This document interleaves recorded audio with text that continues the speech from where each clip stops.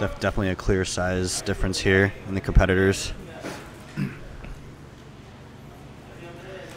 Jakob Brooks, known as Spatch from Pedigo, looks to have a major height advantage.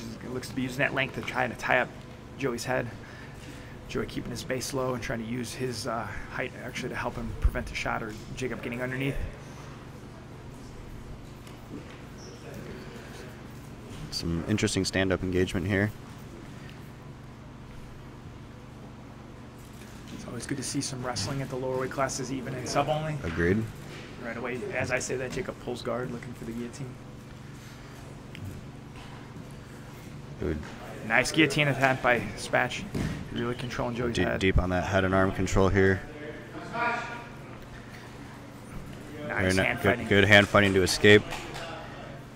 Look for Jakob Brooks to really use those long arms and to his advantage in these head and arm exchanges as well. A lot of darces, a lot of anacondas, neckties. It's interesting that they opted to come back to some wrestling.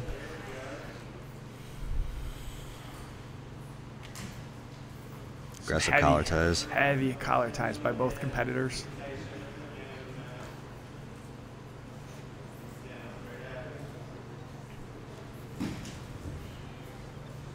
Interesting to see at this weight class. You know, another guy looking to pull guard. Excellent foot sweep. Nice foot sweep off that head control by Joey. He's now in the butterfly guard of Spatch. You know, with Spatch's long legs, he's going to be trying to create some distance and space here. For those that don't know Joey Dieh, he's also a yoga teacher as well. Been doing yoga for a long time and has very, very fluid movement along with his MMA and jiu-jitsu experience. Nice so side-to-side passing by Joey. Spatch able to keep the knee inside, but Joey's putting good heavy pressure with his head and hips.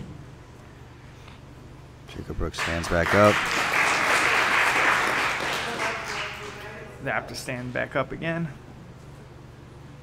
Again, good to see some wrestling on display. Absolutely, especially with Joey Dieh being the clear smaller person. Still not opting to pull guard here. Spatch in his promo photo did have headgear and singlet on, so he's living up to his appearance from the promo Absolutely. photo. Nice jumping guillotine attempt by Spatch. Joey Dieh hardly puts him back on the ground. Joey Dieh. Nice knee inside cut pass. Stapling that leg very nicely.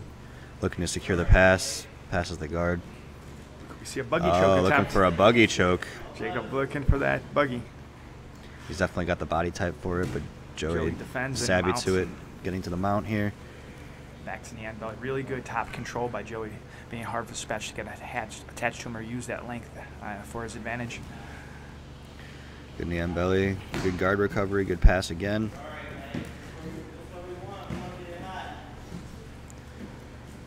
Nice exchanges. Good guard recovery by Brooks.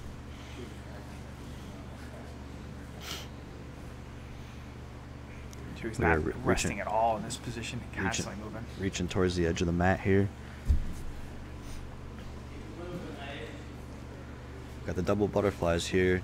Pulling out to a closed guard with a body triangle here. Jakob looking to try to take the back by exposing Joey's arms, getting his head to the outside. Joey's wise to it and is trying to keep his elbows heavy to not let Spatch get that angle. That body triangle closed guard is a hard thing to deal with, especially against a taller, longer person like Spatch. Joey's going to have to do some work, probably having to stand up to open that if Spatch wants to keep him in that closed guard with the triangle. Body triangle from the closed guard does make it a little harder to attack as your legs are engaged and kind of locked in place. But with the length of Spatch's arms, he has a little bit more opportunity to be able to create angles for back takes and head and arm positions. Joey opting here for putting pressure with a crossface here.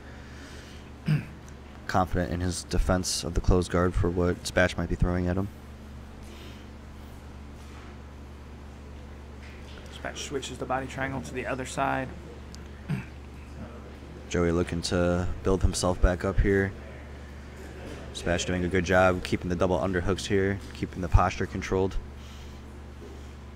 I think after those early pass attempts and successful passes from Joey, Spatch is wanting to tie him up a little bit, wear him out, and keep him in close, so he's not able to use his side to side, which I think is a wise strategy for the taller, longer fighter.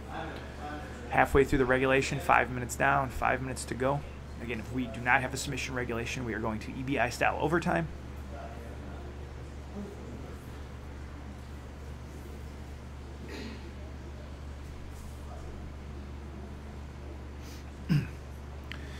Pace is definitely slowed down with this body triangle closed guard position. Spatch now being methodical here, and when he wants to open the guard to attack.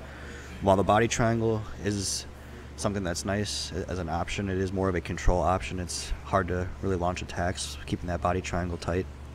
I think with the overhook Spatch has now on Joey's left arm, he may be trying to create an angle and then we'll open the guard up a little bit and start to attack, but he's trying to get that upper body control before he gives up his lower body control, which is smart against a fast, explosive opponent like Joey.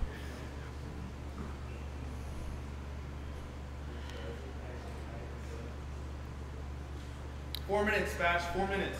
4 minutes to go. 6 minutes in. Now Spatch is open those legs, trying to create a little bit of that angle. Then obstacle back to the body triangle once the angle is not there. And trying to possibly set up a buggy choke from closed guard here. It's a new one. I'm sure there's a 10th planet term for this attack that I do not know, so. I do not as well. Very interesting attack here. Yeah, Joey keeping a lock on his body here, trying to breathe through the straw a little bit.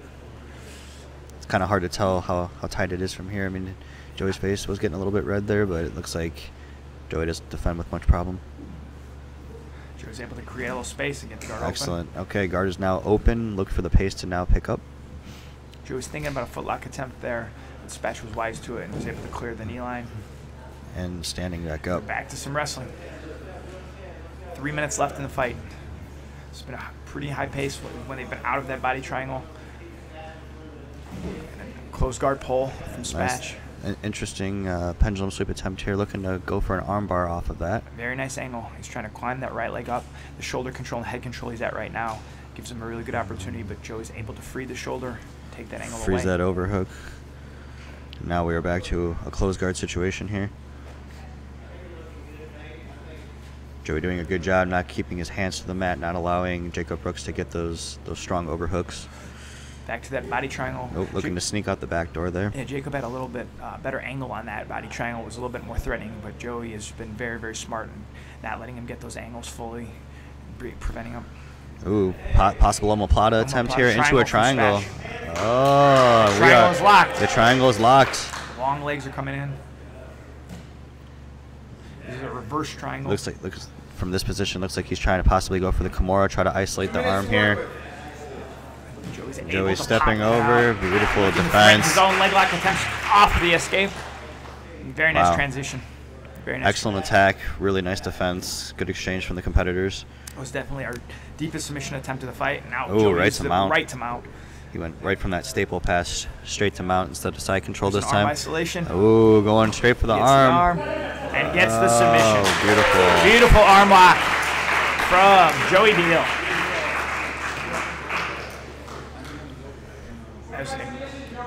Don't blink.